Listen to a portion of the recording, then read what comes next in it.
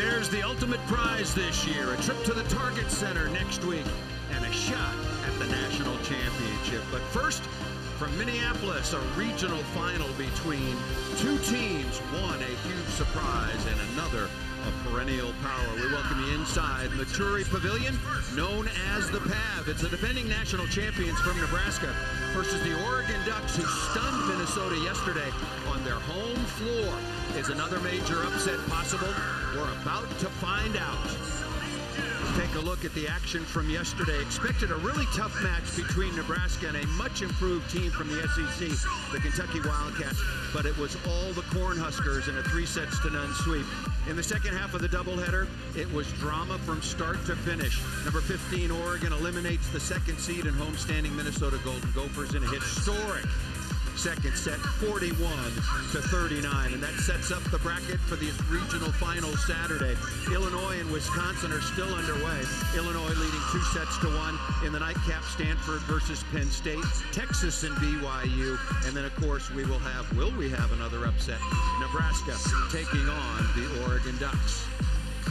Hi everybody and welcome. I'm Paul Sunderland, joined once again by my partner, U.S. national team head coach Karch Kirai. You've played in some very long, tough tournaments. Oregon is facing a real challenge. What can they possibly have left after what they did yesterday? What a stunner, but it wasn't a stunner for the Ducks. That was the second time they beat Minnesota and really took the air out of the sails of Minnesota with that 41-39 win.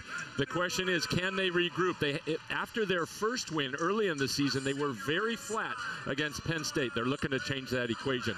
Of course, for Nebraska, it's business as usual. They're trying to get to their fourth straight national semifinal. Really came out strong against Kentucky. Quick work early yesterday afternoon, and Nebraska has a senior duo of captains that are rewriting their record book, which is pretty darn hard to do. Yeah, played 3.5 NCAA tournaments so far in their career. One loss in those 3.5 tournaments, led by the first touches of Maloney and the third touches often of Michaela Fecke. As in there, they like to set her in the front court, and in the back court got a cannon of an arm. One of the focuses on what is now probably the best defensive team in the country, the Nebraska Cornhuskers, will be Ronica Stone. 3-2 against Baylor. They couldn't stop her. Last night in 4 sets, Minnesota couldn't stop her either.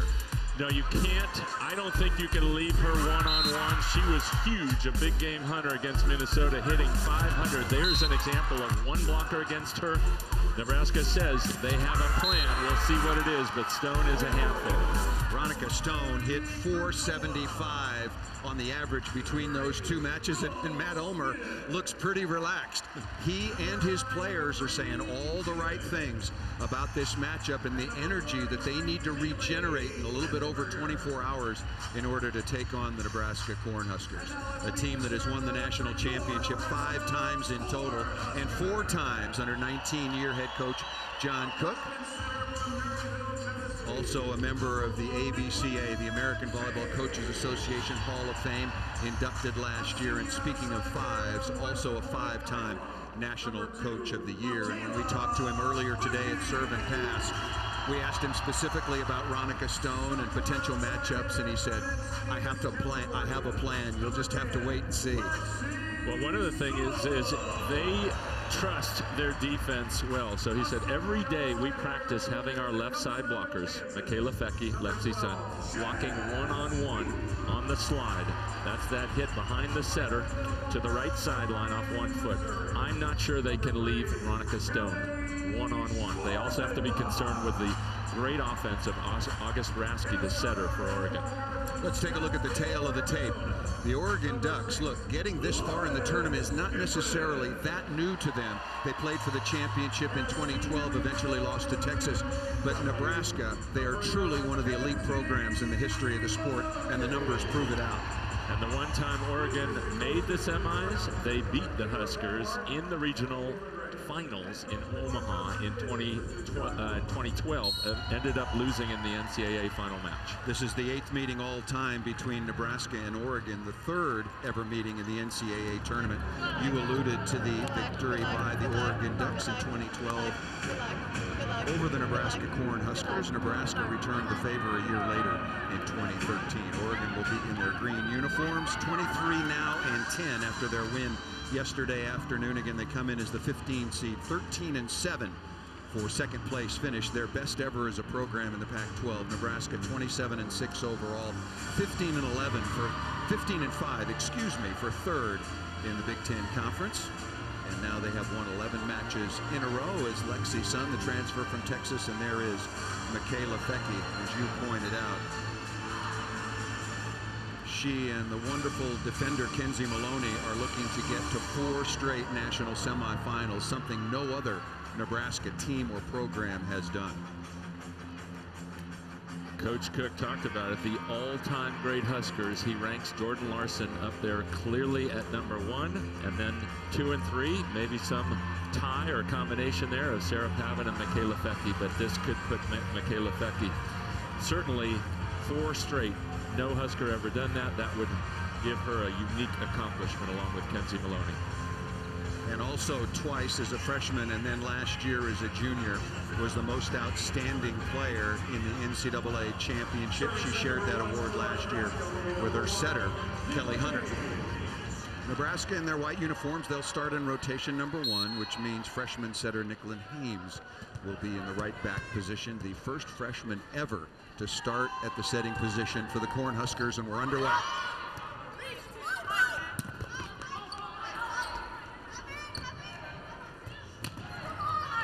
Shot up into the block, offensive rebound, restart the point.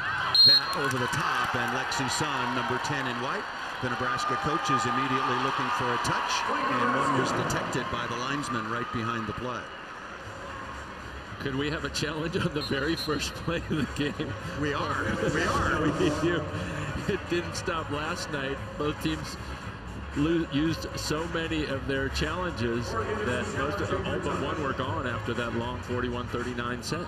But Karch, given the format in college volleyball where you're limited to 3 challenges unless you go 5 sets, what do you think about taking one on the very first play of the match? I think that has to be Coach Ulmer's decision, that he wants to come out strong. He saw what Kentucky did, and Nebraska just put Kentucky on its heels. It doesn't look like a touch. But of course, it has to be very clear evidence to overturn the call.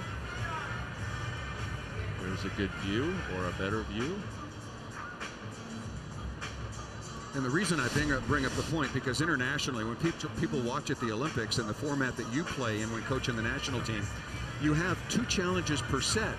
But if you're correct, you keep it. Yes. I mean, these are really valuable. Just ask Minnesota how valuable the challenges are. We had tremendous controversy last night. Pancake by Samantha Seliger-Swenson. The 5,500 strong, or minus the Oregon fans, all thought the ball was up. Video replay showed that the ball was down. If the ball was ruled up, Minnesota would have won that marathon set. Instead, they had to regroup, continue to play. Oregon went on to win 41-39 and won the match. And there was no touch detected. The ball is out of bounds. But is that 1 point more valuable than that challenge later on in this match? That's going to be very interesting. Let's remember that at the end of this first set. Obviously, every point of equal value, whether it's at 0-0 or 24-all. Tough short serve. That ball off of Hames. She's in the back court. And remember, at serve and pass earlier today, Matt Ulmer told us that Michaela Fecke is really a good passer, but they want to put her a little bit on a string, forward and back. In fact, Coach Cook said the same thing. Both teams are going to try to yo-yo to serve short and deep. Fecke, that's Oregon going at Fecke, and Nebraska will be doing the same. Expect them to be doing the same thing at Vanderwater.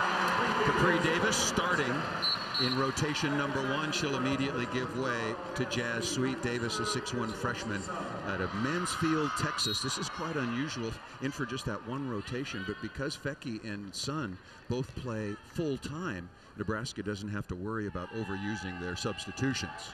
The only time they might is if they go 49-31 and run out of subs like Oregon did yesterday, and then Brooke Van Sickle took over and got him a couple of kills to finish it off. First kill of the evening for Veronica Stone, 6'2" junior out of San Jose, California, an all Pac-12 performer. We'll get more into the numbers as that serve is missed by Willow Johnson. Veronica Stone has just been spectacular. 3-2 victory in Eugene over Baylor. 15-13 in the fifth. She hits 450 and then comes to Minnesota and hits 500 last night. And they got her 36 attempts. They want to get her the ball as often as possible. You can see right now that serve going out of bounds, but it looks like the matchup is Stone against Fecky across the net. Fecky going to be trying to contain her one-on-one as a blocker. Well, head coach John Cook of Nebraska said he had a plan, and now that has exposed itself. All-American outside attacker. Nice swing off the top of the block by number 12 in white, Jazz Sweet, in her sophomore season after making the All-Big Ten freshman team last year, and coming on will be Megan Miller out of Alexandria, Indiana, to come in and serve and play some defense. 15 substitutions allowed in women's college volleyball, so you see a lot of players going in and out, and that does not include the exchanges between the liberos and the middle blockers. That ball might have been going out of bounds. Nice dig. Kenzie Maloney got a hand on it, but just ran out of real estate. And the first kill by number 8, Lindsay Vanderweide, the 6'3" senior out of Turlock, California. She wore number 13 last night because of an equipment problem. We said, wait a minute, why are you tempting fate? She says, look, I am number 8. My career's winding down. I don't have that much time left. I'm going to wear number 8. Nice swing down the line by Lauren Stivrins, 6'4" sophomore out of Scottsdale, Arizona. First team All Big Ten selection. Yeah, for Vanderweide, number 13 was lucky number 13 last night in that great win against Minnesota. I don't think I would have changed. I would have stayed in that jersey. All right, let's see. Fecky, one of the best servers for for Nebraska, goes away from Vanderweide and challenges the freshman libero. Quickly out of the back row, nice dig by Willow Johnson. Oregon keeping the ball alive, leading 5-4 early in this first set. Best 3 out of 5 sets, and there is Stivrins again. Lauren Stivrins hits 411 on the year. And I asked John Cook, or we both did earlier today, I said, wow, she got 22 swings. You really set her a lot. What are you, crazy? We're going to get her the ball every chance we get. Especially off free balls, because they're perfectly in system to pass right where they want to. That ball tipped out of bounds by Lauren Page, the 6' senior out of Riverside, California. An unforced error, and Nebraska takes the 6-5 advantage. Fecky is a really good server. If you look at her aces throughout the course of her career, but also what teams pass against her, a very low, tough serve. Handled quite nicely by Nunaville.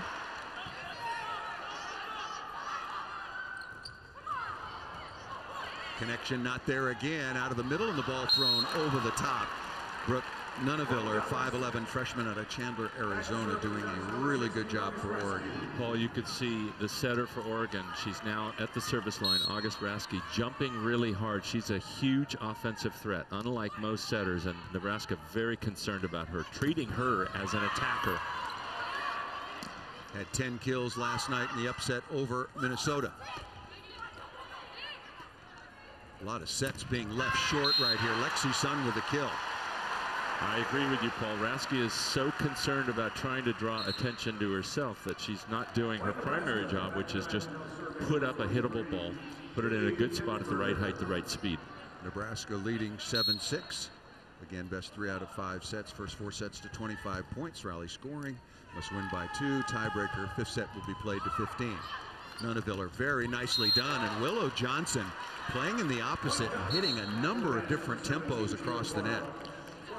She sure can. She can run from the left side of the court. You see her running to the right on your screen, and she gets herself a one-on-one attack. That's not easy to do when you run to your right as a left-hander and then hit it back cross court. Ball off the top of the tape. Boy, that looked like it hit the floor, and it might need another challenge. And Coach Ulmer, very frustrated with that because he's already used one challenge, doesn't want to have to burn another one. Well, he didn't need to burn it because Lindsay Vanderweide crushed that ball out of the pipe and put the ball to the floor. I thought that ball, the short serve off the tape, was clearly on the floor.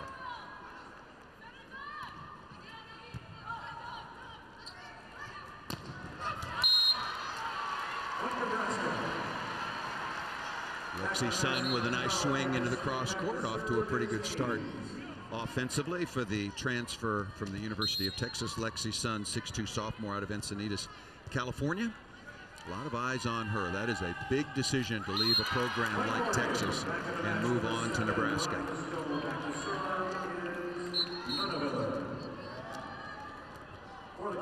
Here is the outstanding freshman libero, Brooke Nuneviller, back to serve. Averages almost 5 digs per set and getting 5 digs per set so far in the tournament.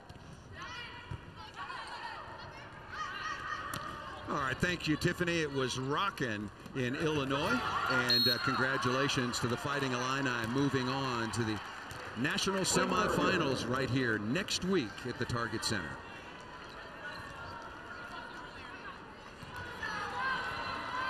Oregon in the green, pulled off the big upset last night over the second-ranked Minnesota Golden Gophers, 3-1, taking on the defending national champions from Nebraska. Nebraska an easy winner last night over the University of Kentucky. Oregon had very few, if any, awkward plays like that all night long. They were very, very clean when they beat Minnesota. Oregon looking for their second ever trip to the national semifinals. They were there in 2012, and Nebraska looking for their 15th overall and 4th straight appearance. Well, so far Nebraska looking to test Nuneviller a lot off their serve, making her touch every first contact. Well, there's a story behind that. We'll get to it in just a moment after this point.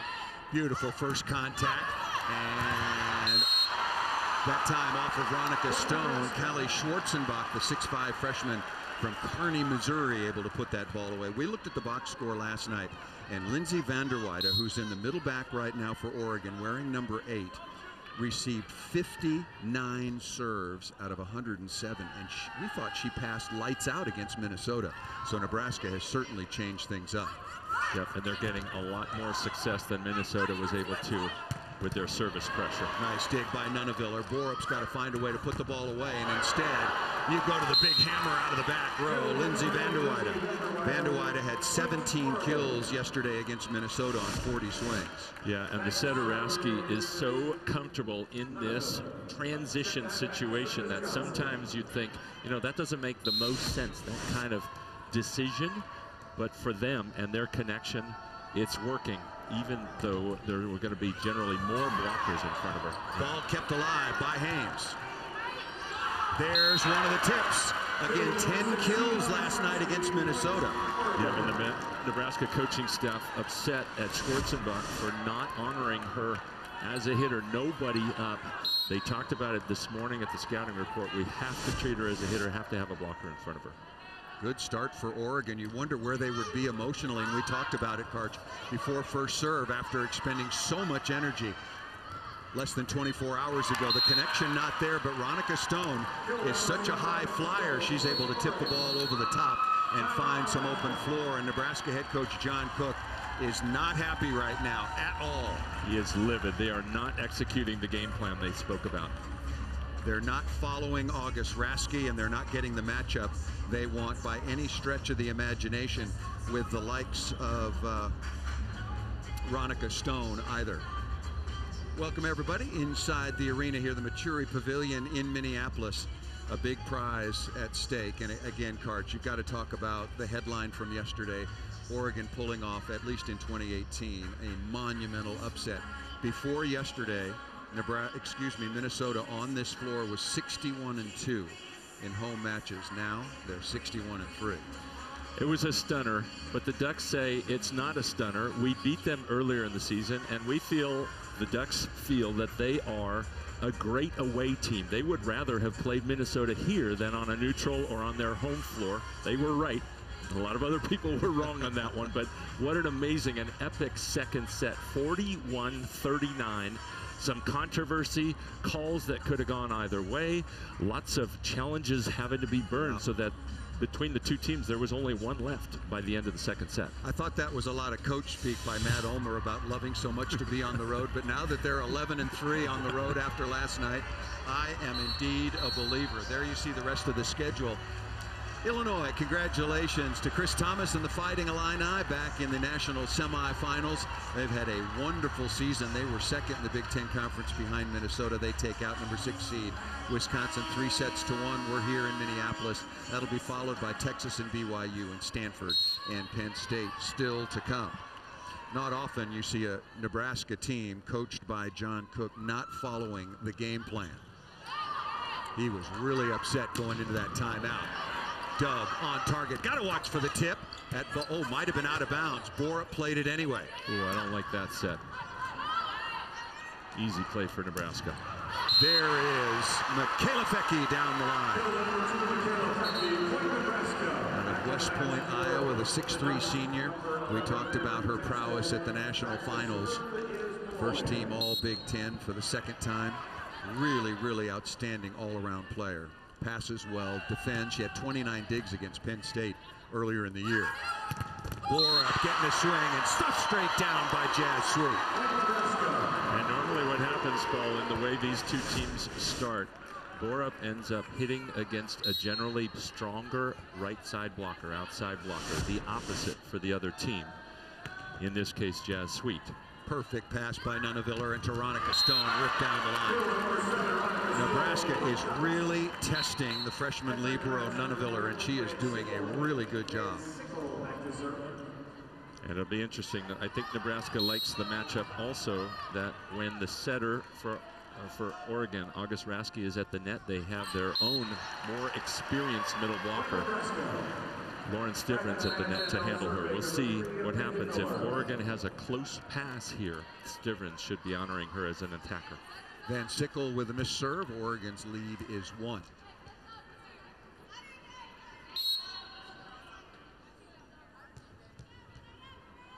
Megan Miller, defensive specialist, on to serve once again.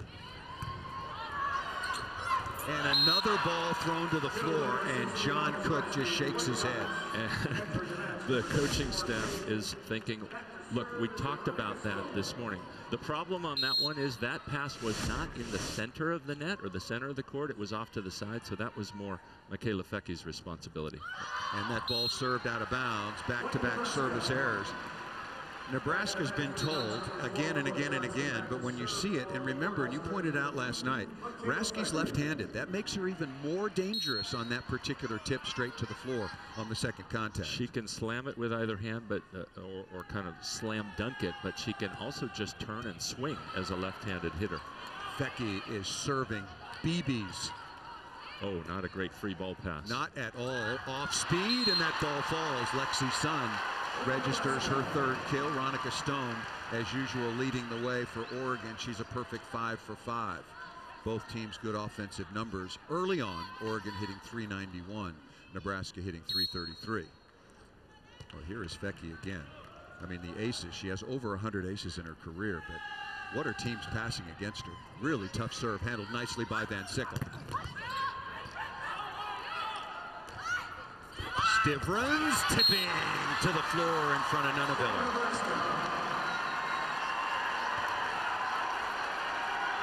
And the middle blocker for Oregon, Lauren Page, if she's not going to block, she has to get over there and help out on tip coverage, playing underneath her own blocker. 6-2 run for the Cornhuskers, who have a lot of fans here in the building. Nebraska always travels exceptionally well. Overpass and tipped again. August Raske with her 3rd kill. Again, had 10 against Minnesota. This is exactly why she's such a handful. You have to watch out for the swing with the left hand, the slam dunk with the left hand, and the slam dunk with the right. She's got a variety of shots, and it's something that, Paul, she didn't get to use a lot in her career, because for 3 years she was a part of a 2-setter offense, which meant she only set while she was in the back row. Now she's finally free to add this facet to her game, and it's made the Oregon offense significantly tougher to defend. Haley Densberger, another defensive specialist, 5'9" sophomore, on to serve. Going after Van Sickle. They are not serving Van der Weide. And Lauren Page able to throw that ball up into the block of Nebraska and get a fortunate kill. And I'm guessing nobody from Minnesota is watching this match, but if they were, they'd be thinking, why didn't we try somebody besides Van der Weide? We just didn't test some of the younger players with less experience than somebody like her who's been around so long and done so much effective work for the Oregon Ducks. Once again last night, Minnesota served 107 times, 59 of those to Vanderweide, and she was up to the task. Page, nice touch out of the middle by Schwarzenbach. And Lexi Sun off the top of the block. Both linesmen called the touch immediately. Very tightly contested opening set. Nebraska on top 18-17.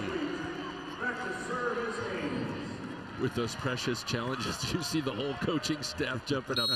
Give us the right call. Give us that touch. Hames serving once again. Oh, tough serve to Vanderweide.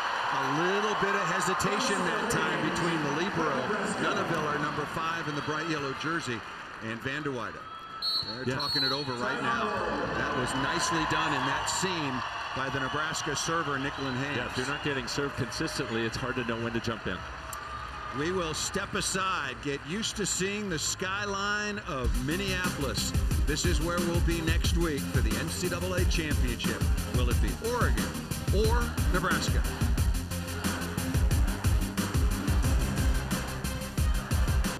It's Fee Week on ESPN as we continue Jim Valvano's fight against cancer. Back at the University of Minnesota, and what a tremendous fan base this community has developed and has become. Minnesota lost yesterday in a crushing upset. Yeah, there are a lot of Nebraska fans, and there are some Oregon fans sprinkled in, but this is just tremendous support for this tournament here in Minneapolis, and we expect more of the same next week at the Target Center. It's really a tribute to what has been built here in the city and by the university. It's such a good program under Mike Hebert, prior to Hugh McCutcheon coming from international volleyball here to Minneapolis. Really, really wonderful fan support, and we appreciate it. Jazz sweep. Vanderweide has got to dig that ball. Nuneviller is going to run out of real estate. That was not a very tough chance. Nuneviller in a slight collision with one of the courtside fans. You want to beat Nebraska, you got to make that play defensively. That was just off her left hip. She made the right read, but certainly didn't make the right contact.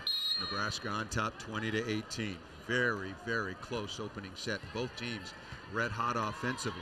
Nebraska hitting 423, Oregon hitting 407. That's a 407 number against the country's best defense. Number 1 in the country, holding teams, opponents' hitting percentage is 132. And a team that has held 13 different opponents to their lowest, their worst offensive production of the whole season, including yesterday against Kentucky. Overpass. Borup able to put the ball to the floor.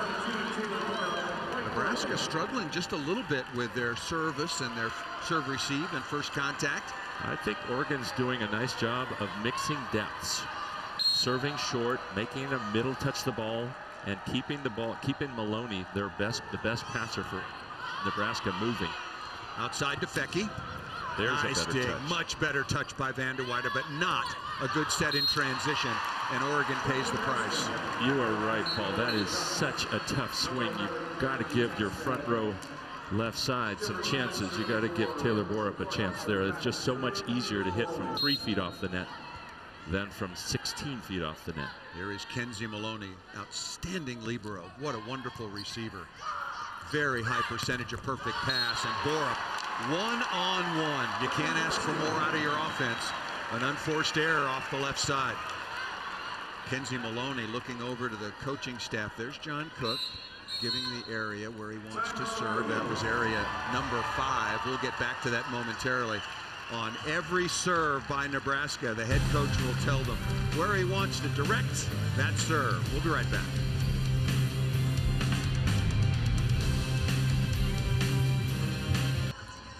Opening set here at the Minneapolis Regional. A trip to the national semifinals at stake. Nebraska on top of Oregon, 22-20. We're talking about serving areas. Well, let's take a look at exactly what John Cook is talking about. Yeah, and they're numbered in the order of servers. So 1, 2, 3, 4, 5, 6 counterclockwise around the court. The general calls would be 1 or 5. And then, of course, if you want to serve the passer in the middle of the court, closer to the end line, you go zone 6. So let's watch Coach Cook now who will put signals behind his clipboard with his right hand. He may not show it this time. Nope, he's got it 2, which is short in front of the Bro. Brooke Nunaviller, and they get a chance to score a point here. Stone misses the ball out of bounds. And so one of the reasons they want to serve that short area, Paul, is that is the zone that Veronica Stone wants to run through. That's the zone she'll approach through. So if they can pull Nunaviller up short, they can get her to disrupt the pattern. Nope, they switch it and they go to zone 5, one-on-one, but good blocking by Sweet. Really nice delivery that time by Rasky, and Veronica Stone, after missing one ball out of bounds, is able to tip that ball through the block. You can see John Cook, all of his attention is on the opponent's court. None of it is on his own. He's looking at those different areas and seams. Sometimes you'll see a coach go 5-fist, which means in the 5-6 seam. And another missed serve, this one by Van Sickle. That is the 4th missed serve of the set so far for Oregon. That's too many. Set point number 1, Nebraska leading 24-21. The Nebraska fans is as their custom, whether it's at the Devaney Center or on the, I guess this is a neutral court for them, although they've been here before. And that ball served out of bounds. That's 5 service errors for Nebraska, so 9 total. This was a good rotation. Veronica Stone did a very nice job last night against Minnesota from the service line. And you've got Van de Weyde in the front court in transition if they can dig a ball. Stivrins, nice cover. That ball wristed over to the top, a little confusion. Oregon doesn't get a swing. Tip to the floor, nice job on the change of pace by Michaela Fecke. And Nebraska is one step closer to yet another national semifinal. It would be their 15th.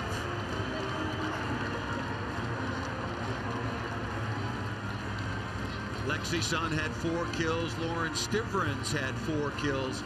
Nebraska hits 400 to take the opening set in this best 3 out of 5 regional final over Oregon. Back with the second set in Minneapolis right after this.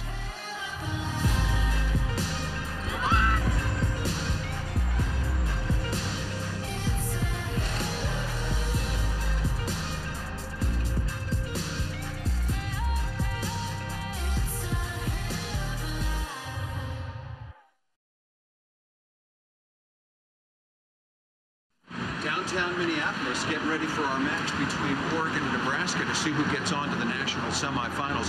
With Karch Kirai, I'm Paul Sunderland. Illinois has already advanced. 3 big regional finals coming up. Ours right down the road. What do you think about today?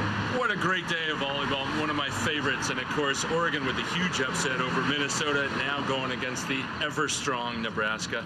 Next one after that, BYU Texas. Big controversy as to who should have gotten the 4 seed there.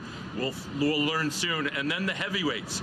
Stanford, Penn State, 7 NCAA championships each, going for an 8th. What a fantastic day. Oregon, Nebraska up the road. We got to go. We better get going. We got to go.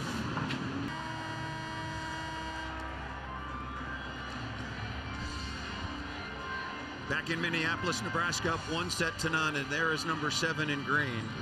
Veronica Stone, the offensive star so far in the tournament for the Oregon Ducks, and we talked to her before the match, and she told us, look, about energy and how much of a toll that match last night took.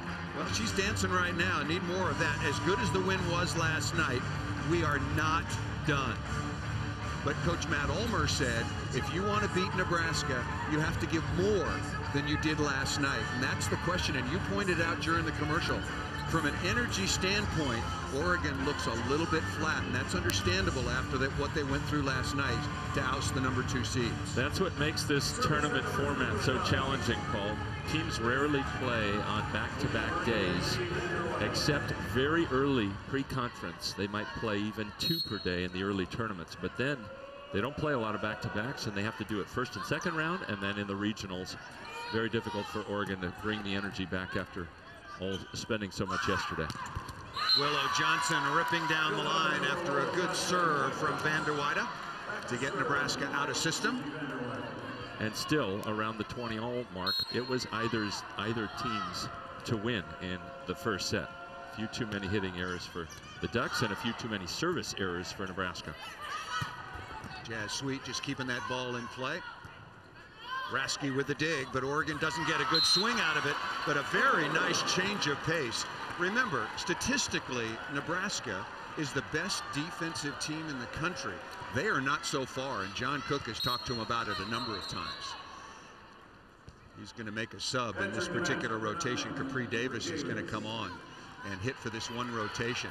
They were trying to get out of this, what we call rotation one. That's setter in the right back. They were trying to get out of it without bringing Jazz Sweet out of the game. Unsuccessful. Now they set toward Capri, and she'll check right back out of the game. She did her job. It's an unusual one. Come in and be ready to take a swing just for the other team's service turn. Now Jazz Sweet checks back in. When Jazz Sweet gets back to left front, they'll look to do the same thing. Tough for a left-hander sometime to hit out on the left in rotation number one.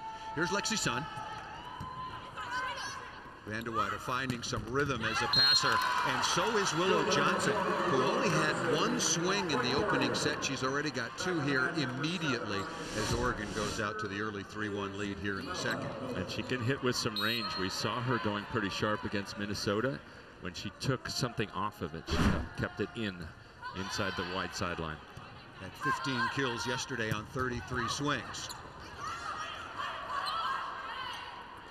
Outside to Fecky again, off the top of the block and down for number 2 in white. Point Nebraska. Back in the match, number 26, Lauren Stivers. Back to serve is Maloney. Taylor Borup, much like last night, not really involved in the offense to the extent that Oregon needs her. On the slide, there's the play. Ronica Stone has major hang time and just goes up and paintbrushes that ball right in the middle of the court. What a great adjustment by Stone. This is a bit of a misconnect. She wants to take a big swing at the ball, but when it's not there, she makes something out of nothing. She did it often last night against a pretty strong Minnesota block. Nice touch by Stone, and another kill. August Rasky really being offensive in the setting position. Now 4 kills on 6 swings. Yeah, and you could see on that play when she jumps, the middle blocker for Nebraska has to jump, and that causes problems, leaving fewer blockers on the other Oregon hitters. Easy serve to Maloney, and Oregon pays the price. Number 2, Michaela Fecky, with yet another kill on the outside. Fecky is an absolutely brilliant student, wants to go on and potentially be a vet, and has a decision to be made because obviously she has a career ahead of her as a professional volleyball player, both on the club scene and potentially for you on Team USA. She absolutely has a volleyball future and certainly has a veterinary future too. Nice rhythm to the outside, and Taylor Borup really needed that. Number 17 in green, finding a hole in the block, a low seam, and hammering that ball right to the floor. Borup really struggled in the opening set.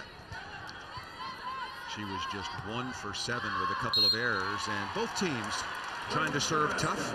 That is the 5th service error for the Oregon Ducks. Oregon again 23-10 on the year, had a really good Pac-12 season, a little bit up and down. Nebraska 27-6 on a really nice trend right now, 15-5 for 3rd best in the Big Ten Conference. Coach Cooks showing zone 1, cross court corner. Fecky doesn't find it, still creates a chance.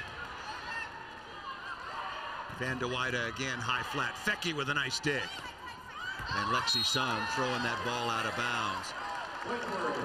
I think that ball was clearly out of bounds. A little begging for the touch there. Well, that's a mistake a lot of hitters make in college, Paul, and that is they throw the ball out of bounds and hope it hits something on the way out rather than throwing it into the block and make the ball come back or then go out of bounds. Stivrins ripping that ball into the deep cross court. Our crew in the truck telling us they thought it looked like a touch on Lexi Sun's attempt, but no challenge called or asked for, as Willow Johnson, the daughter of 5-time Cy Young Award winner and Hall of Famer Randy Johnson, Here is Densberger. Nebraska leading 1-0, but trailing here 7-5. Look at Fecky play some defense right on target. Nice set. Out of the back row, Fecky again. Willow Johnson, what a dig in the cross court by Miller.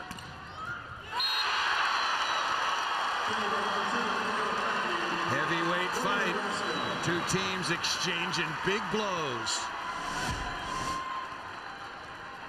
Big backcourt swing from Willow Johnson. They want her in this particular rotation. She can take some big cuts with her left arm.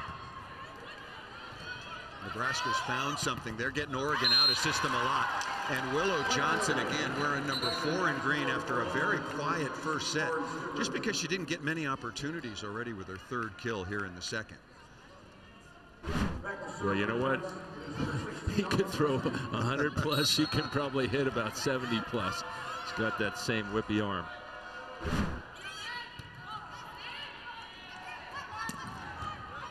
Dug by Rasky. That was Fecky out of the backcourt again.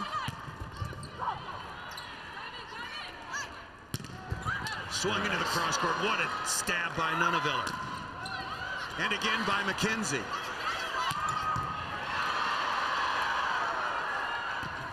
Oh, let me rephrase that. Kenzie Maloney. Battle of the Bros. Good cover. Oh. To me, that looked like that touched the block, Paul.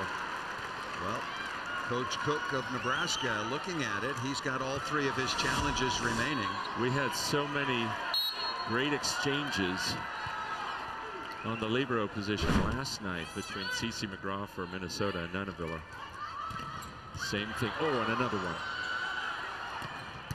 Inside, dug by Maloney again.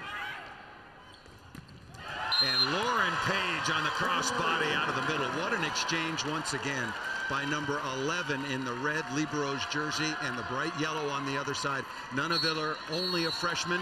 Kenzie Maloney is a senior. We'll step aside. Timeout called by Nebraska, trailing 10-6 here in the 2nd.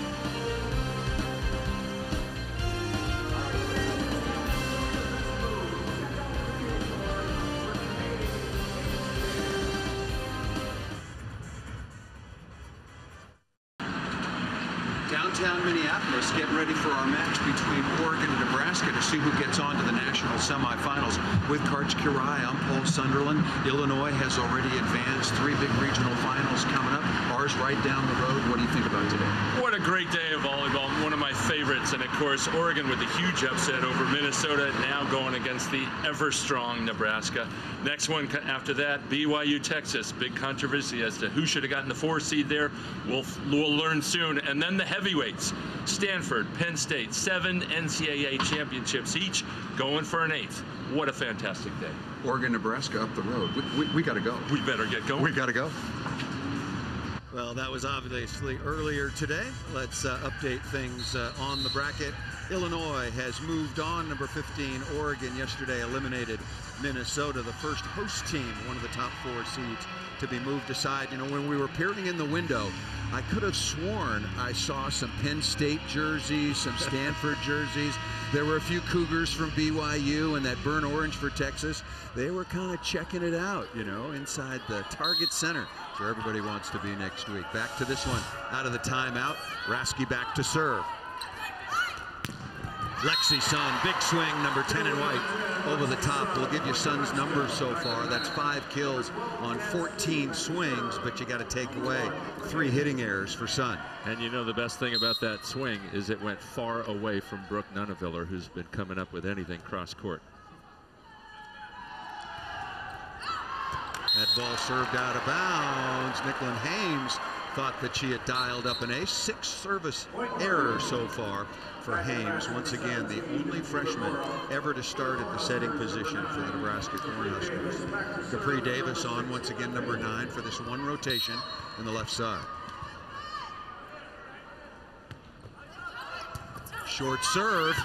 And that ball off the top of the antenna and out of bounds. That's exactly what Oregon wanted to do, is make Michaela Fecky take the ball, but just don't put it in her lap. Put it deep or put it short. Let's see where this one goes. 5-1 run now for the Ducks. Sun off the edge of the block and out of bounds. Really nice using the edge of the block that time of Taylor Borup by Lexi Sun. Yeah, Lexi Sun got Nebraska out of trouble. Oregon created a scoring chance, but Sun finding that outside edge of the hand for a point, for a kill.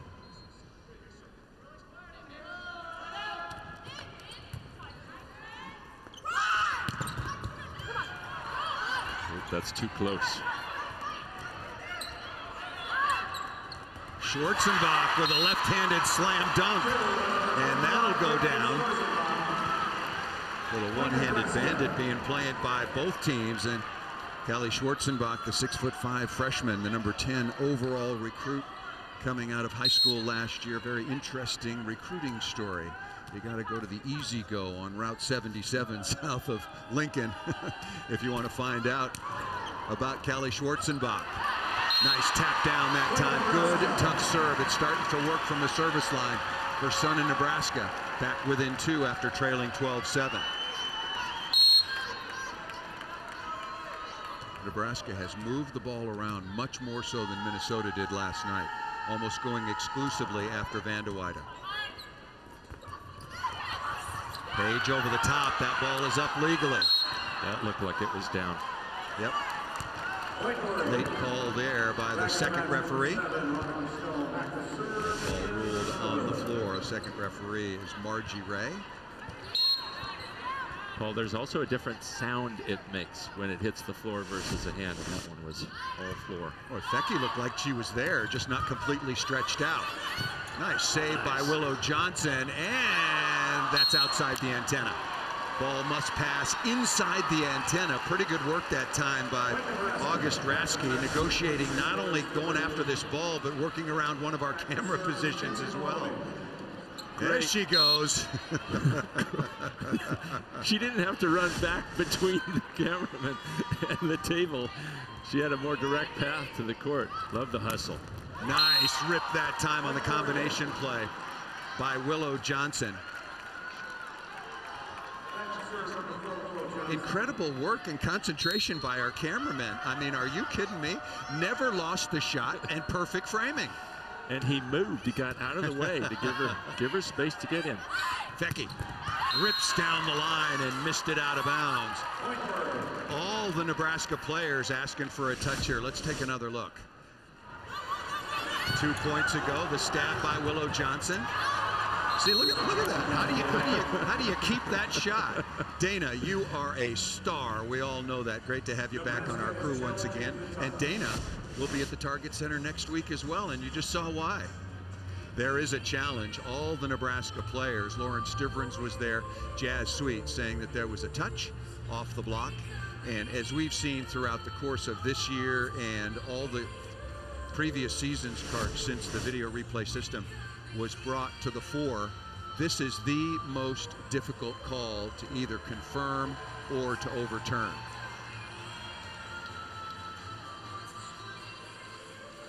Just hard to tell with the speed of the ball. Next week at the NCAA semifinals and finals, we will have super slow-mo that will give us and the players a much better look. What'd you think? Just hard to tell. Might have gotten the left pinky, the left index finger of August Rasky. But as we've mentioned before, you have to have definitive proof to overturn a call. It has to be very clear and distinct. This, I think, is the best view to me, where it could be touching that left pinky, and that's the call. Both teams have 2 challenges remaining, and the touch was confirmed by video replay and the call overturned. That makes it 14-12. Oregon has led throughout in this second set after losing the first 25-22. Oregon got out to the 10-6 lead, led at 12-7, and now back on once again is Megan Miller to serve and play defense.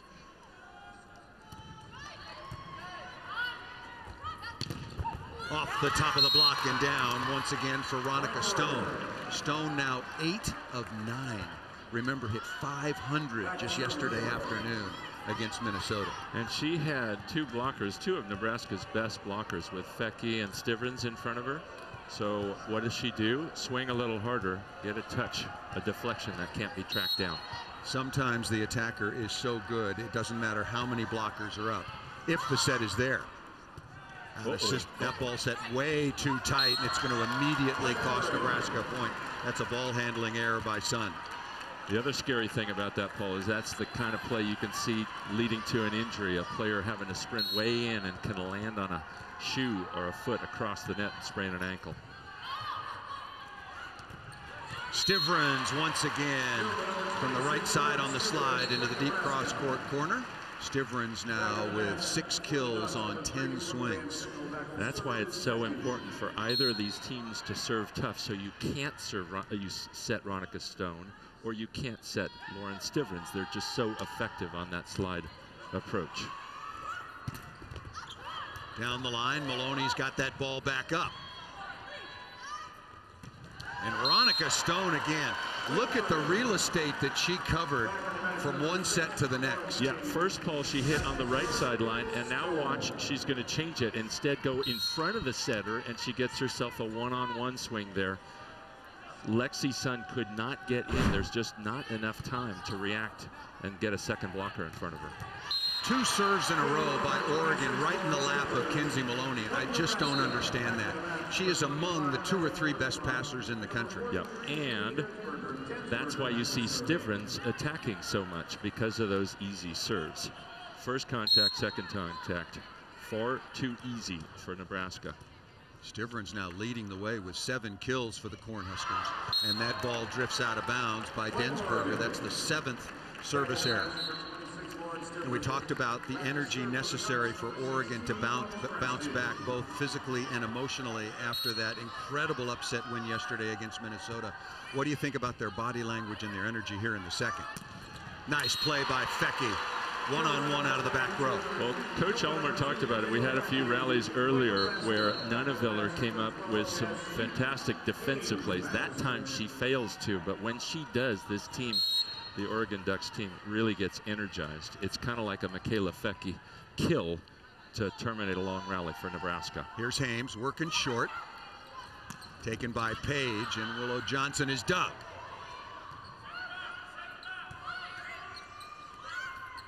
Right side to Johnson again, and turned this one crossbody out of bounds down the line.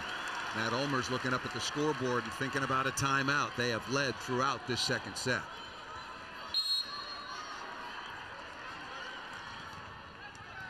Ames in Nebraska. Back within 2. Nice set. Jazz sweet down the line. Nuneviller with a stab.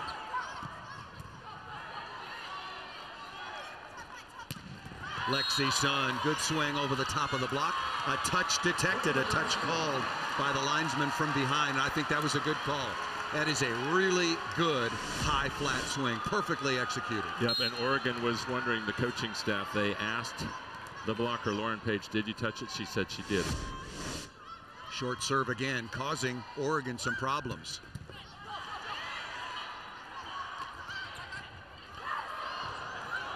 Free ball coming to Nebraska. Oh, and they get a break. Look at that. Fecky went for the fister over the top, and Kinsey Maloney couldn't track it down.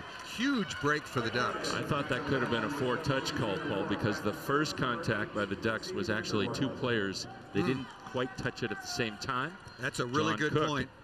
Probably talking about that right now. The whole substitution area for Nebraska was saying 4 hits. That's a really good call, and the officials are going to talk it over. As the video replay system has been expanded, 4 contacts is an area that can indeed be challenged, along with ball up or down. Watch here. A little tough to see it from there, but 2 players touched that, so that next contact has to go over the net. Here's going to be a better view. 1, 2. Yeah, that's 2 contacts. Yeah, that ball has to go over. Van Sickle has to put that over and give a free ball to Nebraska.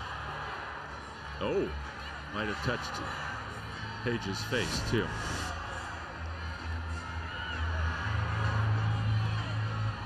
Well, Coach Cook, I'm not a very good lip reader, but I think he just said we're going to challenge that. You can challenge ball in or out, foot fault on the 3-meter line, foot fault on the service line, a touch off the block or not, ball off a player, of course out of bounds or a net violation. There you see the areas, and of course expanded once again to 4 contacts or ball up or down. Remember, they used one very early on the Lexi Sun swing. Successful challenge, but it's gone. This is challenge number 2. One more look. Yeah, that's 2 contacts. Yeah. Yep, good catch, Karch. I think that's the right call if they reverse it, and Coach Cook would obviously love to turn this into, since they're down by 2, try to squeeze this second set out. Huge to be up 2-0 in a regional, well, in any match, but certainly in a match like this. There is John Cook's assistant, Kayla Banworth, silver medalist at the Olympic Games, and really helps the backcourt defense. Excuse me, bronze medal, excuse me. I'm trying to one up, moving it up. Still waiting on the call. NCAA Women's Volleyball Championship coverage will continue next week, December 13th. Santa's in the house. That's 7 o'clock Eastern time, and it is ruled as 4 contacts. So that's a 4-0 run. That's not a gift from Santa Claus to Nebraska. That's absolutely the right call. The other thing that Oregon is not doing a nice job of right now, Paul, is they're not adjusting to the short serves of Nicklin Hames. They've got to get Lauren Page out of the passing formation. The ball is in the air long enough so somebody like Vanderweider can come take it. She attacks probably better after she passes anyway. Nicklin Hames to serve. Remember, we talked to Matt Ulmer after the match last night, their big win over Minnesota. Asked him how important it was to take that nail biter, that marathon of a second set, 41-39. He thought his team was playing well. I think it's really important for Oregon, their chances in this regional final. They got to win this second set. Tied at 18. Coach Cook wants another short serve right to where Willow Johnson is standing. That one, oh, I can't believe she took that. Passers behind her ready to touch it. Jazz Sweet is rejected. What a huge block by the Ducks.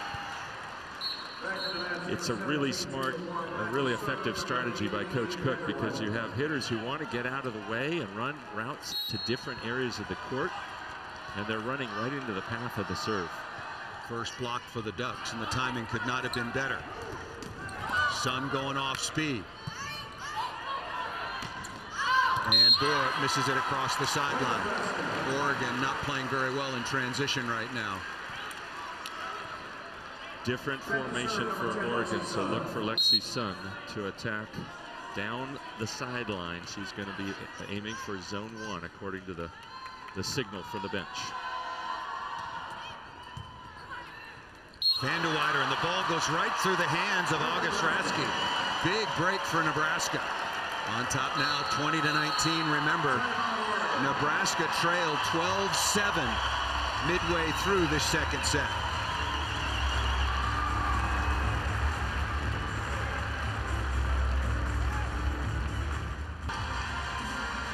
Lexi Sun and the Nebraska Cornhuskers on a 6-1 run have taken their first lead here in the second, Karch. And again, serving is so key. Yeah, we showed you the zones earlier. So lower right on your screen, that area, that open area of light brown is zone 1. That's what Sun was aiming for on the last play. That's what she's aiming again for now, thanks to the signal from Coach Cook on the bench. Perfect pass. Kept alive by Nebraska. Oregon's got to get out of this rotation. Page over the top. And Lexi Sun unable to make the stab defensively. Tied at 20. Into the red zone. And one of the energy givers for the Oregon Ducks checking onto the court now. Ronica Stone at the net. Soon after that, Lauren Stivrins, the great middle for Nebraska, that will be doing the same. Outside to Borat. Ball set a little bit tight. Nice turn off the edge of Jazz Sweet. Really important swing for Borat, number 17. And earlier in this match, we saw her get stuffed because she hit it low into the elbow. That time it was high off the pinky of Jazz Sweet. Much more effective swing. We have a challenge on the floor. Another challenge. And final challenge. Coach Cook really wants this second set. Well, he, like his counterpart, Matt Ulmer, I mean, I think this is vitally important. If Oregon goes down to Nebraska 2-0 here, after all the energy they expended last night, wow, that's a huge ask. Yeah, and of course, I'm saying the obvious that you want the second set, but to get a team that has to turn around after expending so much emotional energy down 2-0, much tougher task to pull their way back after the short intermission. Being told from the scorer's table that the challenge is for a net violation on the attacker, and I don't see one. I don't either. We'll look at another angle, and the officials have some angles that we do not. Here's a closer one. Yep. Don't see it. No. The net is not moving at all, so from your view, Karch, that point should stay with Oregon. I think so. I saw the touch before. Nebraska made the good call on that. Remember, challenges are done for Nebraska with this. This is the third one, all used in the same set. John Cook's been at this profession for he's old school. They're just turning back the dial to old school before the video challenge. Well, you and I have talked about it before. I think the 3 challenges is a little too limiting. You want to get the right call. You want the players, not the referees, to determine the course of the game. So I like your idea much better, and that is 3 challenges, but you only lose one if you're wrong. Wrong, that's right. And as the process continues, part of it is based on a concern over time. How long does it take? And that will continue to improve. Yeah. So I would like to see you keep a challenge as long as you're correct. Yeah. You're right. The delays are too long. Yeah. I know it breaks the game up, but ultimately, you got to get the right call. And this game is fast. It's incredibly powerful. It's not easy to call some of those micro touches. So I think the referees are going to be better with the consistent extra help. We've seen that in the international volleyball stage. The technology will improve. The cost will come down. That's obviously a factor. Yeah. But situations like this is taken. Look at this. This is way too long of a national semifinal. A national semifinal at stake.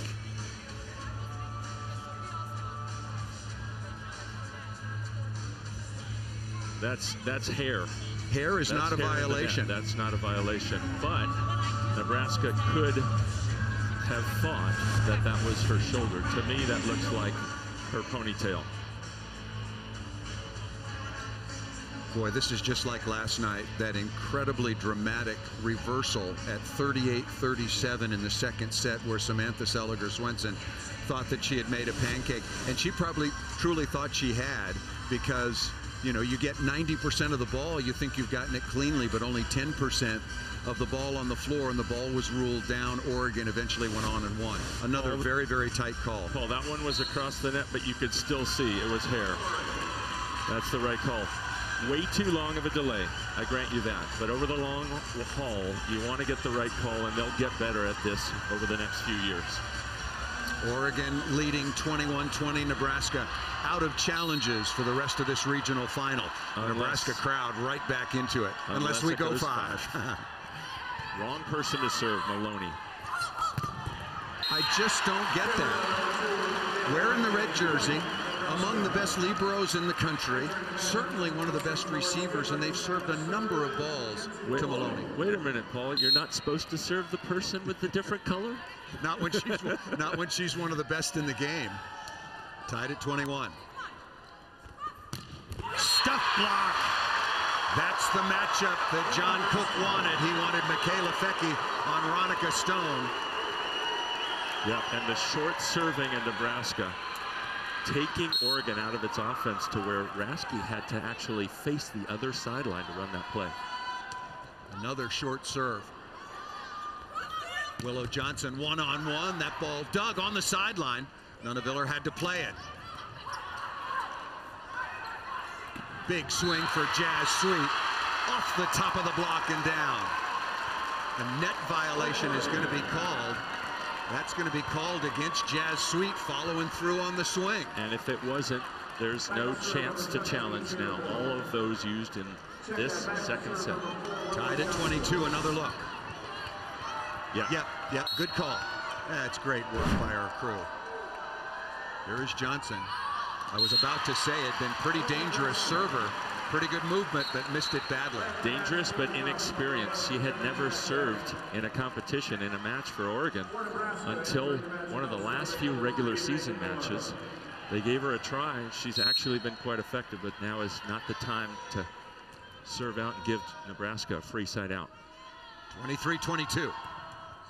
And that ball deep. Nunneviller's got it right on target. One-on-one, and Taylor Borup got a big break. Stivrins put up one hand and deflected it away from her Husker teammates. Credit that kill to Ronica Stone. She pulled 2 blockers with her. Fecky, money time right in between Area 1 and Area 6. Set point. And a long way to go, but maybe a match point. This would be such a huge hole. Such a huge hole for the Ducks to dig out of, trailing 2-0.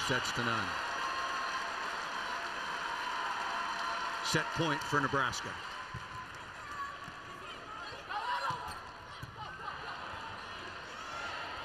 Stivrins tipping over the top and down.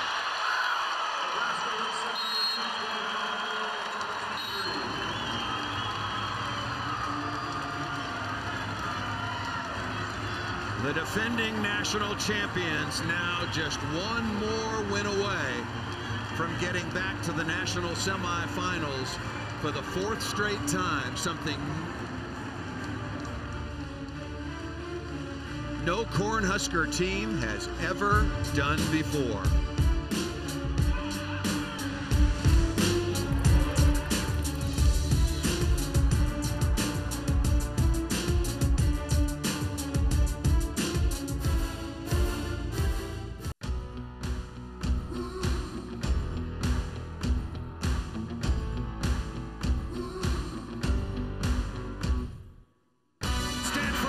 Cornhuskers are your national champions in 2017.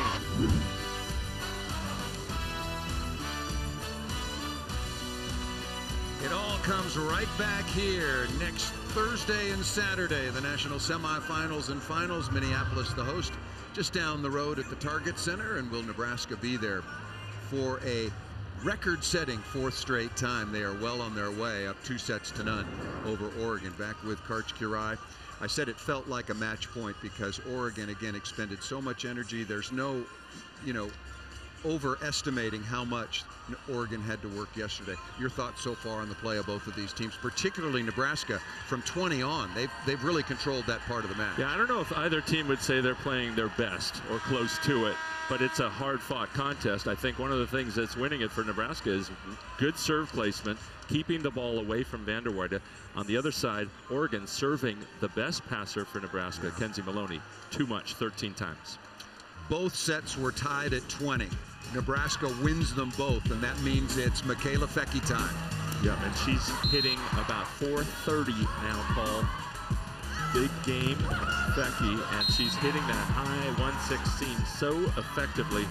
Even when the block gets a hand on it, she hits it so hard that it's almost impossible to track it down. And also Kenzie Maloney time. Oregon maybe making a mistake serving her, but also getting some wonderful touches at the defensive end. For Oregon, again, it's about Ronica Stone. She was stopped by Fecky late, but they've got to somehow dig deep and find some energy. Their coach said they'd need to have more than they did yesterday when they beat Minnesota. And now it's going to take that much more, down 2-0. The thing that they need to do is just win one set to start getting that belief back. They got the ball to Stone 13 times. She's hitting over 500, but they could do a lot better job of managing those short serves from Nebraska. Stone, what a dynamic, explosive athlete. Yeah, the serving strategy for Nebraska has really put some confusion into the Oregon side. Nebraska won the first 25-22, the second 25-23. On Saturday at 3 Eastern, catch #1 Gonzaga as they take on #7 Tennessee in the Air Force Reserve Jerry Colangelo Classic. See if the Zags can keep their record perfect and improve on a 9-0 start.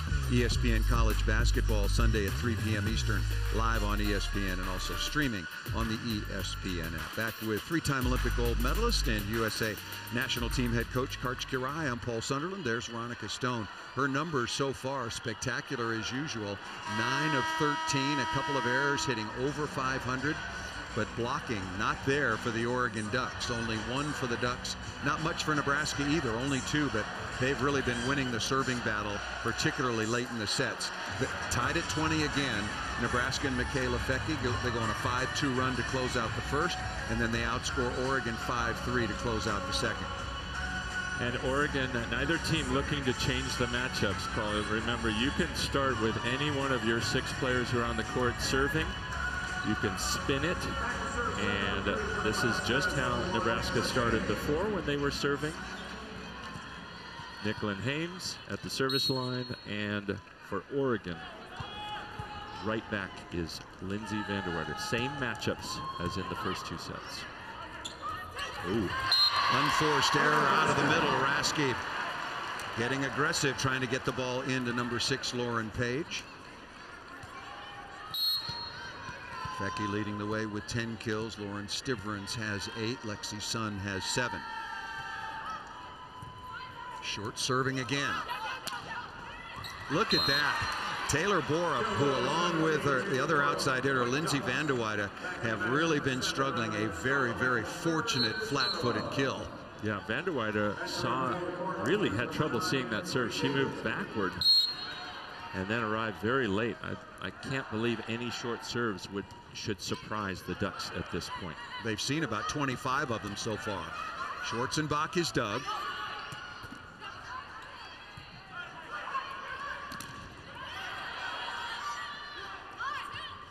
Sun tipping over the top. Ball kept alive. Free ball now coming to Nebraska. Not so free. Johnson down the line and off of Kenzie Maloney. Back to Lindsey Vanderwater, who carried a big load offensively, serve, receive, and attacking, only 4 of 18 through the first couple of sets, and Taylor Borup was only 4 for 13. And Vanderwater, fewer serve receptions tonight. Last night, as you mentioned, 59, only 7 so far, or 8 so far this match. God, well, that's such a tough swing. I don't like that choice. Ball set 14 feet off the net. That wasn't. That's the easy swing. You want to give your players, I mean, it seems elementary, but give your players more easy swings, more hittable, and less 14 feet off the net where you're falling backwards. Great swing by Sun. She likes to crush that line when she's hitting behind the setter. And a perfect delivery by freshman setter Nicklin Hames. Combination play dug by Sun.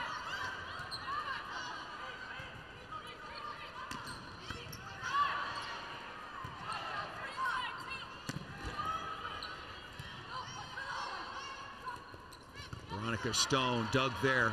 Nebraska making some adjustments at the defensive end, and then that hard off the top of the block by Michaela Fecke. That's what makes Fecke so hard to defend. The average hitter, that ball is going to pop off the block and stay inside the sidelines of the court. She put so much heat on it that it goes another 10 feet further and nobody can track it down. Fecke hitting .435, number of kills minus, which is 11 minus 1 error divided by the number of attempts. Outside to Borup. Nice stab by Hames.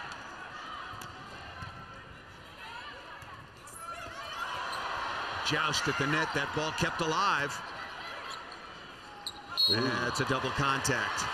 August Raske, who's been really good at the setting position for the Ducks all season long, has had 1 ball go through her hands, and that one was just mangled.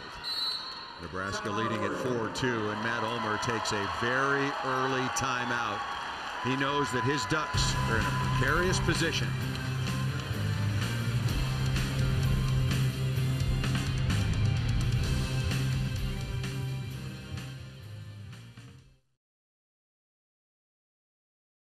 Tonight at 8 p.m. Eastern on ESPN, we'll have the 84th Heisman Trophy ceremony. Will it be Alabama's Tua Tagovailoa or Oklahoma's Kyler Murray or Ohio State's Dwayne Haskins? What a list indeed. Find out who wins the most coveted award in college football Saturday at 8 Eastern on ESPN and the ESPN app. After this point, going to ask you who is the counterpart in volleyball, Karch. Stuff blocked on the outside by Jazz Sweet. Working against Bora.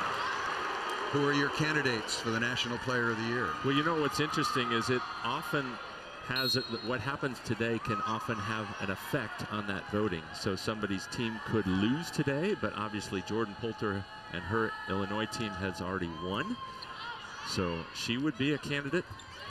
And of course, in this match, Michaela Fecchi could lead her team to a 4th straight national semifinal.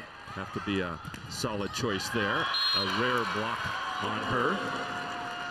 And then there's Catherine Plummer, who will be playing with her Stanford Cardinal against Penn State. And another person who's had a phenomenal year is Ronnie Jones-Perry for BYU, coming up next as they host that regional final. Just like the Heisman list, again, that's on at 8 p.m. Eastern time on ESPN. That's a pretty good list as well. Better set out of the back row. Vanderwide almost wasn't ready for a good back row set. Nice dig by Nuneviller. Right on target. And number 16 in green, Rasky takes things into her own hands. She hasn't had much of a chance to do that. I don't think she's locating her sets nearly as well or this decision making nearly as well as she did yesterday against Minnesota, but she certainly is a handful offensively. 10 kills yesterday. She's sitting on 5 right now after that one. Good first contact on target. Oregon's transition game, not where it was last night. Nebraska certainly is. Becky's so smart. We saw in the second set a number of plays where she hit and deflected the ball off to her right. That time she aims for the deep corner and nobody's there because the Oregon defense, the backcourt floor defense, had adjusted. Crack into the cross court by number 17. One-on-one choice that time by Rasky. Yeah, I like that choice. Got a really good swing for Borup. Borup now with 6 kills on 19 swings. Vanderwide only 4 kills on 21. Your two left sides. Vanderwide finds a small seam in the block. And sometimes when you're struggling, Karch, you played that position as an outside hitter. You get one dribble or find a small crack in the block and you'll get some confidence and get on a roll. The signal is the area between zone 5 and 6, hitting that seam between Fecchi and Lexi Sun. That ball into the antenna, hitting air by number 12, Jazz Sweet. And here come the Oregon Ducks.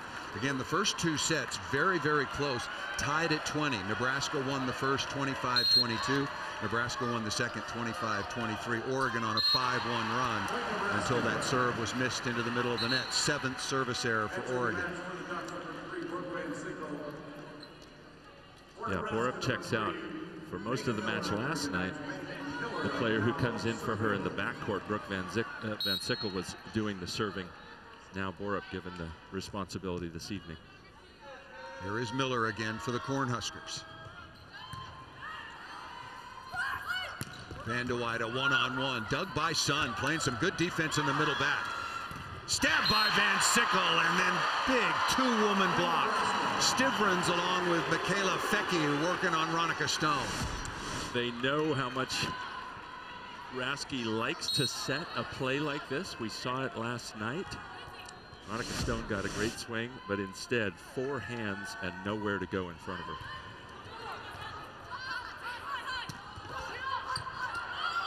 Chance again in transition. Rasky's got it up. Nice stab.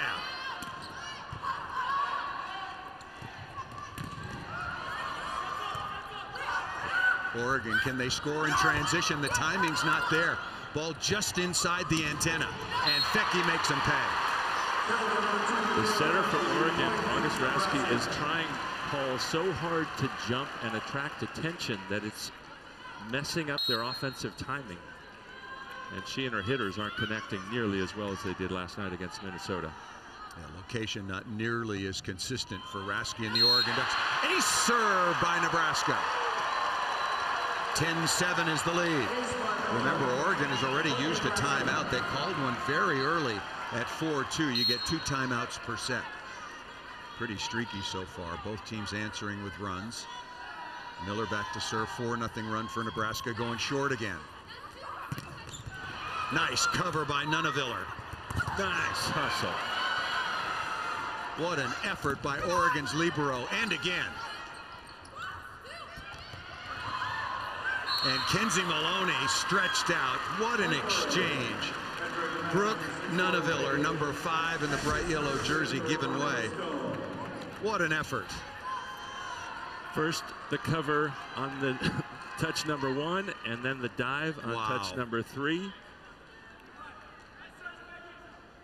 She's been really impressive these 2 matches at the Minneapolis Regional. And it took a perfect tip shot by Van Sickle to get that ball away from Maloney. Oh, heavy heat from Fecky. That's a great choice by the setter, Nicklin Hames, for Nebraska. Listen to the heat on this ball. Fecky at the net against the setter, August Rasky for Oregon, is a tough matchup for Oregon. Tough serve again. Oh, Lexi Sun almost whiffed it on the overpass. Over the easiest play she's had so far in this NCAA tournament. Like to have that one back. Big break for the Ducks. That gets them back within 2.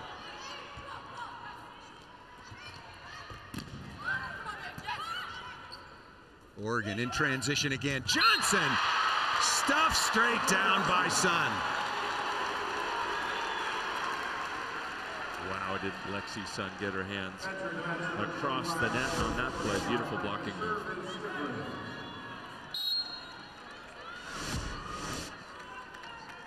Brilliant block by number 10. Again, made a lot of headlines when she transferred from Texas. Oh, just out of bounds. And remember, Nebraska has no challenges. That was very, very close. But back to Lexi Sun, was all Big 12 last year for the Longhorns, an honorable mention All-American, but decided to leave a Texas program that has had very, very few transfers.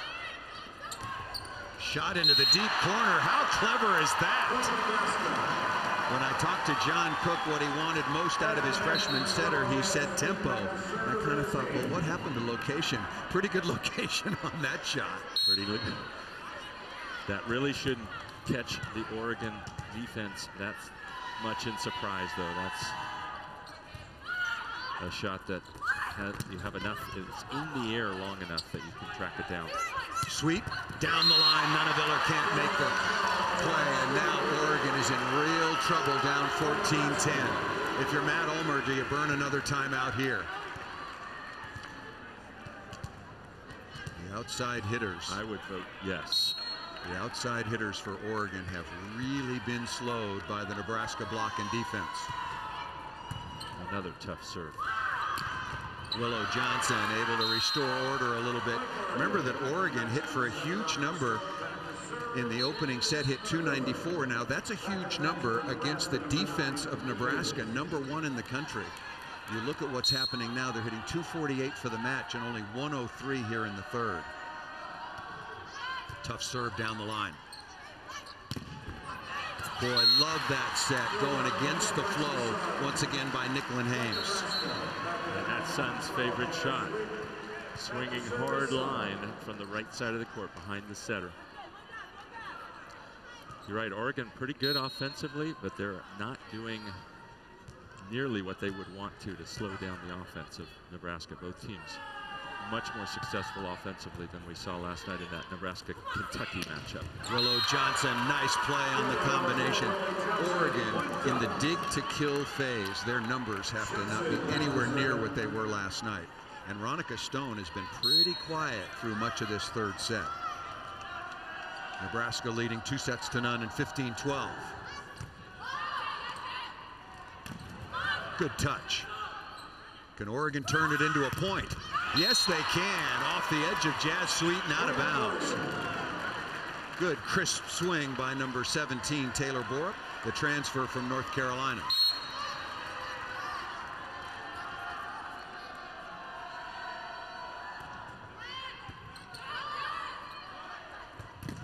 Fecky again. Wow, that is just one huge hammer 2x4 after another off the top of the block. The block is in a good spot, but they just can't control it when it has that much heat. It's going too far for defenders even to turn and track that ball down. Fecky 15 kills on 32 swings, hitting .406. Short serve again. Look out. Borup's got the cover. Easy play for Nebraska. Yeah, the back row transition for Oregon just has not been there at all. Maybe this time, and missed out of bounds. Oregon needs a timeout. Yeah, Matt Ulmer is going to take his second and final timeout here in Minneapolis, as the Nebraska fans, and a lot of them made the trip, can taste it. Potentially their 4th straight trip to the NCAA tournament in the long history of Nebraska volleyball. That is nothing that's happened ever before. 4 straight trips. On the timeout tonight on SportsCenter, following the boxing match on ESPN, an exclusive interview with the Heisman Trophy winner. Who will it be? Highlights from the Army-Navy game. Stephen A. and Teddy Atlas break down the fight. SportsCenter on ESPN after boxing on ESPN and the ESPN app. Back once again with Karch Kirai. I'm Paul Sunderland. NCAA National Semifinals and Finals coming up at the Target Center just down the road next Thursday and Saturday. Illinois has already advanced. Congratulations to the Fighting Illini. They will play the winner of Nebraska and Oregon. Texas and BYU coming up next right here on ESPNU, followed in the nightcap by Stanford and Penn State. Karch, what do you think about those 2 remaining regional finals, Texas, BYU, and Stanford, Penn State? BYU had an amazing season, undefeated until the last regular season match at Loyola Marymount.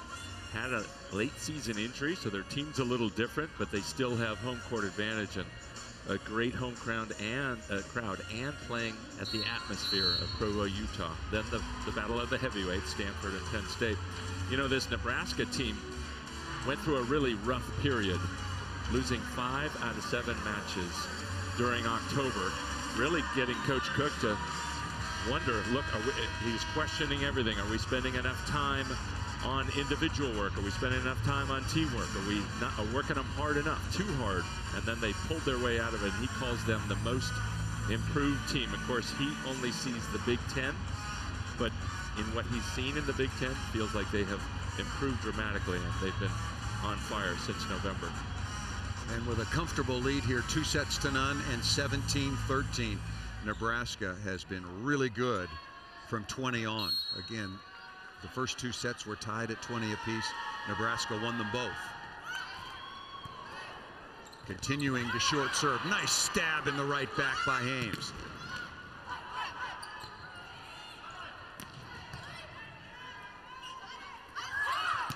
Borup wristing over the top of the block. Another dig by Hames.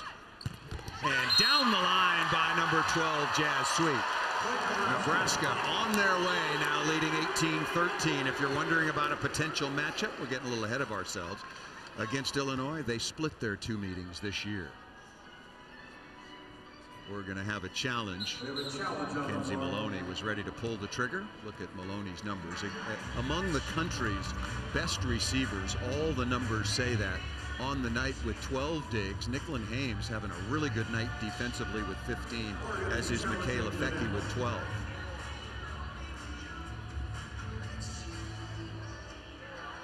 Been so many changes to this Nebraska team since last year, not only on the court with 8 new players, but also on the sideline. John Cook lost his lead assistant, Tyler Hildebrand, who is now a colleague of yours at USA Volleyball. That's why he talks about the leadership of Michaela Fecky and Kenzie Maloney and the culture that they have helped to develop. You see the t-shirts at practice, it says, "We over me." And that was the theme that the captains and the players came up with. Everything is always about Nebraska volleyball first. Every day in the weight room, every day at practice, every day together on the road. It's all about our team first. Back to the challenge. Let's take a look.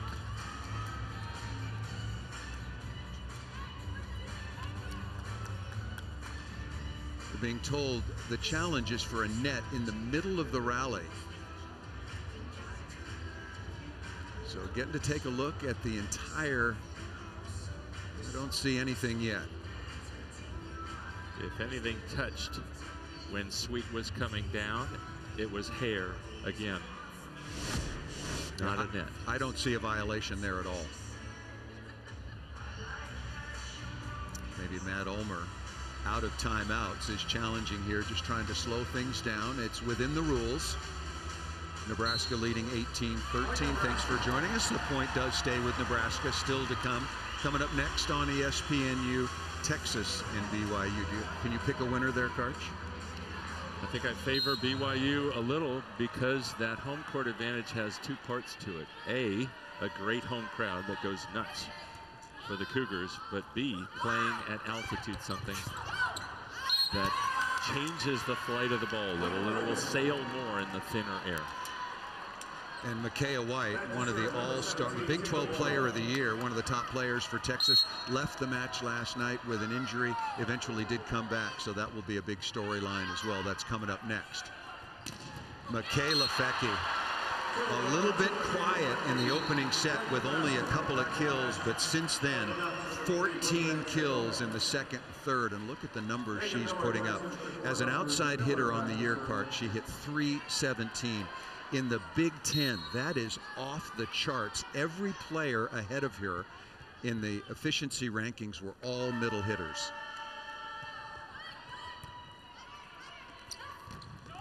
Nice block again by Fecke, and that's going to be a net violation called against Oregon's Ronica Stone. Stone was having her way early in this match, but she has been slowed significantly. Again, was hitting .375 in the NCAA tournament in the last two matches. Very early in this match, we saw Nebraska not crisp in terms of executing the scouting plan. Now doing a great job all over Ronica Stone. Nice swing off the edge of the block by Vanderweider, and I actually sold Ronica Stone a little short. I said .375. The accurate number, it's hard to say, is .475. .450 against Baylor, .500 yesterday against Minnesota. Perfect pass again. I don't know why. Oregon is serving Kenzie Maloney. She is just absolutely lights out and technically perfect. Again, you probably don't want to put the ball very often on the player with the different color jersey, the defensive specialist. She's almost always the best serve receiver on the court. Off the top of the tape, nice save by Rasky. Oregon's got to be perfect if they want to get back in this set. And Lauren Stivrins, wonderful delivery. I'll tell you what, Nicklin Hames has developed into not just a good setter, a first-rate player at that position at the highest possible level right now in college volleyball. And the NCAA is full of a lot of them. And just a freshman, what a connection she has with Stivrins behind. Jordan Poulter. Got to go back to Coach Cook. What a great job he did in that second set, burning all of his challenges. But I think that broke the will and the emotion that any emotion that the Oregon Ducks team had, and they just cannot slow Nebraska down. So wise move by him to go for the jugular in the second. Stivrins again, and the Nebraska fans who've made the trip, we looked it up, 476 miles, about a 7-hour drive.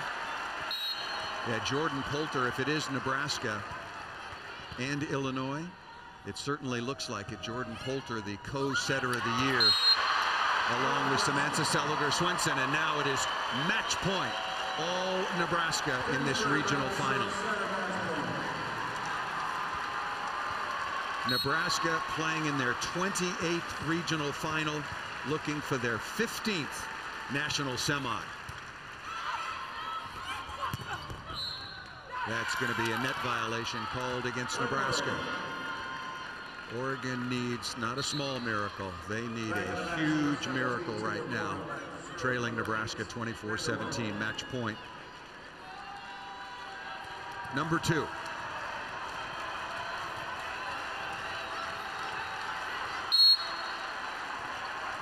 Nebraska a chance to set a record for their program with their 4th straight national semifinal.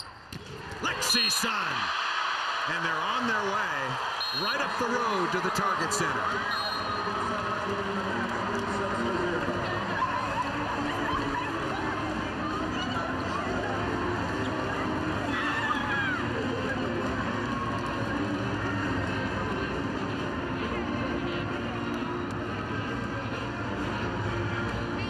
Congratulations once again to truly one of the elite programs in all of college volleyball, the Nebraska Cornhuskers. And what a season for the Oregon Ducks. Their best ever finish in the Pac-12 conference. They finished 23-11, and they pull off certainly the biggest upset in the 2018 tournament.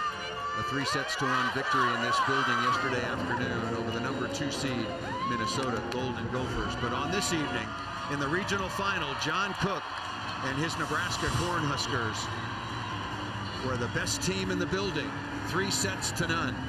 And they will play Illinois. Remember, they split 2 meetings in Big Ten Conference play over the Fighting Illini. We'll be back with more from Minneapolis right after this. Nebraska moving on to the NCAA National Semifinals.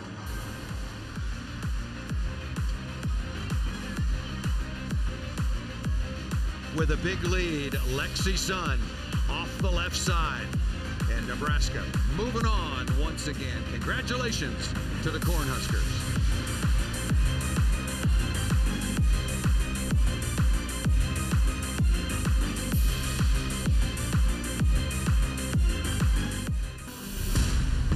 Back in Minneapolis now, 2 spots in the national semifinals have been decided as the Nebraska Cornhuskers move on for the 4th straight year, and they will take on the Fighting Illini.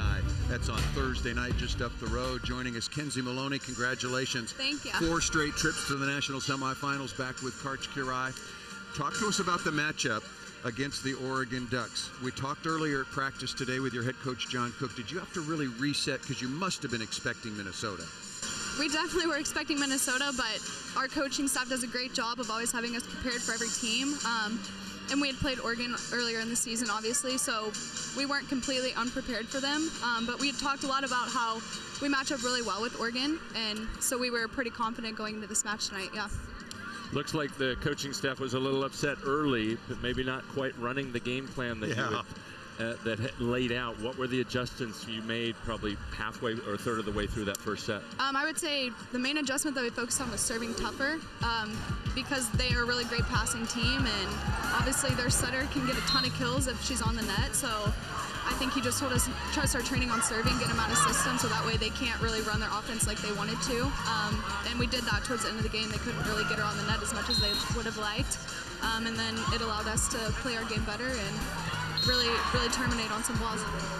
Kenzie, let's talk about the bigger picture a little bit. You, along with Michaela Fecke, the 2 captains, it's a very, very different team from last year. 8 new players, differences on the coaching staff. We talked a lot about the we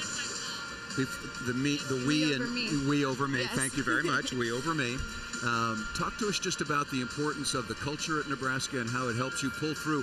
Karch talked about it. This was not an easy season. You went through a stretch where you lost some matches. Yeah, we did. I don't know. I just think coming in with so many new girls, me and Michaela had a huge job to do starting in the summer. And, you know, we kind of just laid the law down from the beginning and told them, you know, this is how we do things at Nebraska volleyball. But the 8 newcomers that came in made our job so easy. Who's the enforcer, you or Michaela?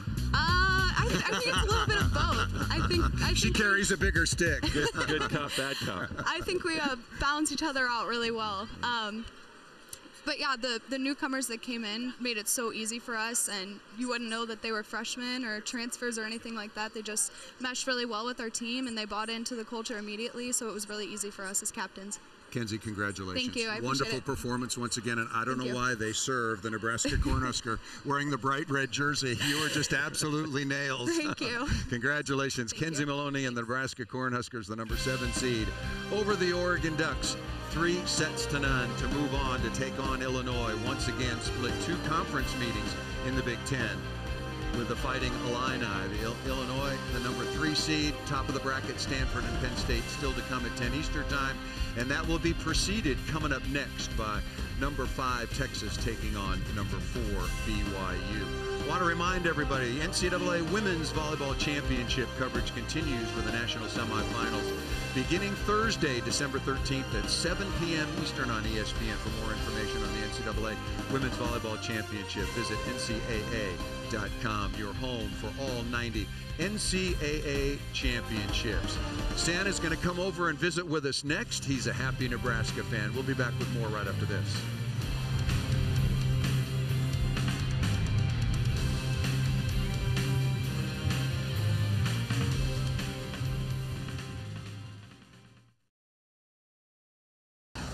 First of 4 regional finals on the day. Tyler Denning to bring you all the highlights. We're at Huff Hall for a battle between Illinois and Wisconsin. These teams split in the regular season, but this one, a spot in Minneapolis on the line. Set number 1, it was junior outside hitter for the Fighting Illini, Jacqueline Quaid, that powered Illinois. 8 kills on 14 swings. She hits .571. As a team, they hit .515, ending on a 5-1 run to take it 25-19.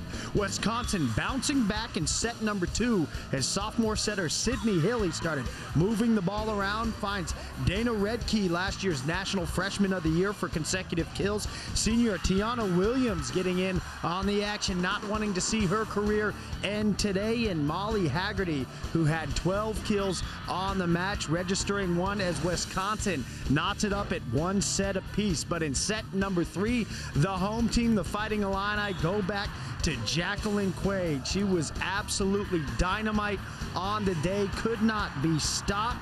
Attacking out of the back row, Jordan Poulter as well getting in on the action. There's Quaid from the back row with the kills. Tooling off the block as well does Jacqueline Quaid as the Fighting Illini take the set, score of 25-22. So a chance to close things out in set number 4 in front of their home crowd. And as it was throughout the whole match, Jacqueline Quaid does it again. She ends the day with 25 kills, hits a blistering .379, 7 digs, as well as with match point, Beth Prince steps up and powers the Fighting Illini onto the national semifinal. It will be their 4th national semifinal in program history. Thank you, Tyler. Back in Minneapolis, a very impressive performance by Illinois, and they've been impressive all season long. There was no question that they should have been the 2nd seed. They were the 2nd best team in the Big Ten Conference, and now that Jacqueline Quaid is playing the way she is around Bastianelli and Poulter, this is a very, very dangerous team, even for a team playing as well as Nebraska. And at this point in the tournament, always a huge advantage to have the experience at the setter position. Jordan Poulter leading that team to a 17-3 record. Very difficult to do in the Big Ten. Texas and BYU coming up next. That one controversial seeding situation, number 5 Texas, number 4 BYU. Your thoughts there, Karch, and then moving on quickly to Penn State and Stanford, the 1-8 matchup. Well, the top one, you figured it, either Texas or BYU was going to host that. If BYU hadn't had an injury, they probably finished the season undefeated, maybe with a number 1 seed, drop down because of 1 loss and 1 injury to a number 4. That should be a great matchup. And then 7 titles, NCAA championships each for Penn State, coming on strong and ruining Minnesota's undefeated Big Ten season near the end. Penn State beating them at home in 5, and Stanford looking to get after another season. They have all of those people, all of those 2 years ago freshmen who, along with Inky Ajanaku, won an NCAA title. Now 2 more years under their belt, lots of experience. Let's talk about Nebraska. We didn't bury the headline when we talked about Oregon's upset of Minnesota. And Nebraska right now, according to their coaching staff, according to the numbers and what they're doing on the court, they're playing their best possible volleyball. So how do you see the matchup next week between Illinois and Nebraska, 2 teams that split during the course of the regular season and know one another very well? They do. That's the difference. They're a team like, or a matchup like we just had, Nebraska and Oregon, both teams will have to do a lot of homework overnight, getting very little sleep. Now a lot of time until Thursday's semifinal. They split those matchups and looking for nuances and looking for things that are different from the 2 times that they played each other, something they can take advantage of. So Nebraska moves on for the 4th straight time. Illinois under Chris Thomas. It was a good program. Remember, Kevin Hambley built the program in Champaign-Urbana before he went on to Stanford. Kind of would be interesting if they would somehow meet for an NCAA championship. Kevin Hambley out at Stanford. And speaking of the Stanford Cardinal, we haven't talked about them. You and I haven't an awful lot. Quality team, overall #1 seed. But, you know, didn't necessarily look that strong last night against Washington State. Had to go 4 sets. But the season that they have had, even somebody like Texas coach Jared Elliott said, look, Stanford just had a challenge, a pre-conference challenging schedule that was off the charts. And their one blemish, losing 15-12 at home or late in the 5th set not at home, but at BYU.